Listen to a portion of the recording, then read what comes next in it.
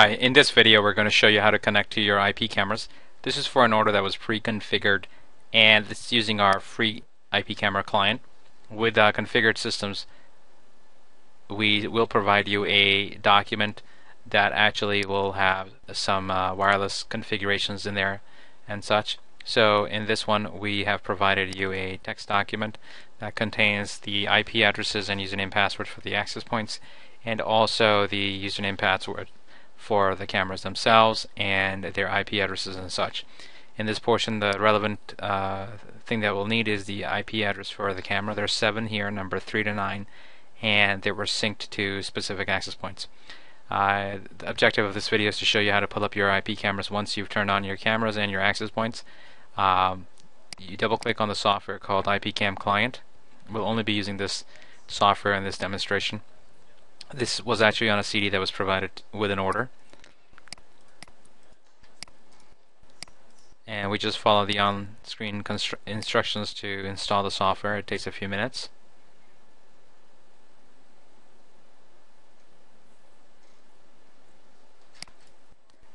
Now once the software is installed, you'll see the icons appear on your desktop automatically.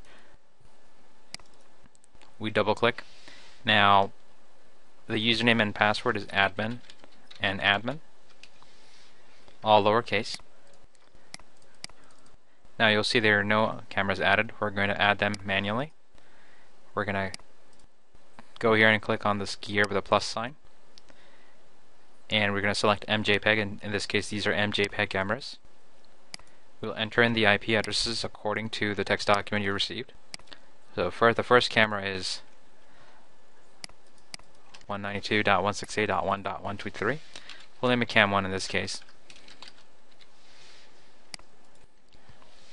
And then put in the username and password. These cameras are static cameras. They do not support PTZ or audio. We will select the resolution 320 by 240. Because of having that many cameras, we want to lower the resolution and make sure that there is even bandwidth going. Alarm, cruise, record, and additional title. Additional info we're gonna leave alone. Now press OK. This will actually let you connect to the first camera. We're gonna disconnect it so that we can keep on adding more.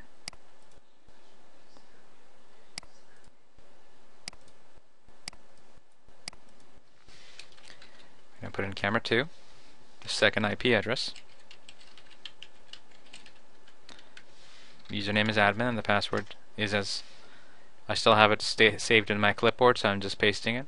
Uncheck PTZ and audio. Press OK.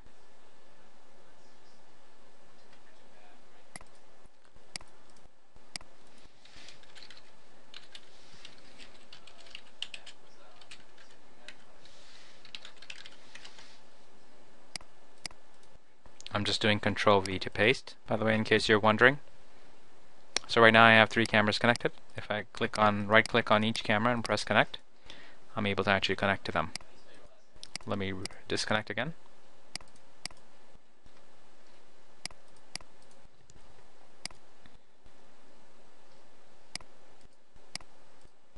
I'm going to proceed to enter the remaining cameras.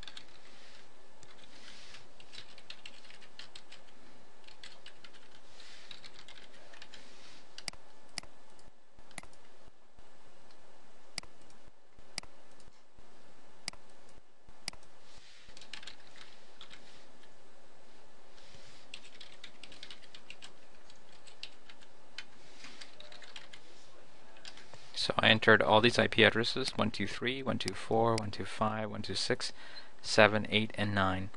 And I'm putting in the last one here. Now once, if you have a system that's been pre-configured, you don't really need to do anything else besides this powering on the cameras and the access points and connecting your computer to either the hub or switch or the router we provided. So in this case, now we have all of our cameras connected. We're going to go one by one and connect them.